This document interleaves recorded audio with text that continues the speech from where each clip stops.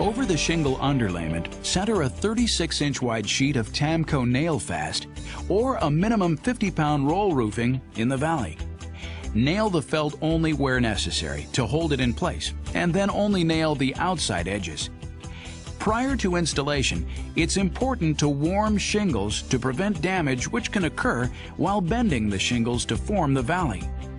After valley flashing is in place, apply the first course of shingles along the eaves of one of the intersecting roof planes and across the valley.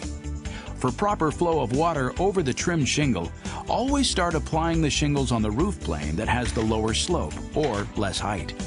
Extend the end shingle at least 12 inches onto the adjoining roof. Apply succeeding courses in the same manner, extending them across the valley and onto the adjoining roof. Press the shingles tightly into the valley. Use normal shingle fastening methods. Remember, no fastener should be within 6 inches of the valley center line, and 2 fasteners should be placed at the end of each shingle crossing the valley. Finally, to the adjoining roof plane, apply 1 row of shingles vertically facing the valley and 2 inches back from the valley center line. For a neater installation, snap a chalk line over the shingles for a guide. To complete the valley, apply shingles on the adjoining roof plane by positioning the tip of the first shingle of each row at the 2-inch point from the center line where the edge of the vertical shingle has been applied, covering the vertical shingle.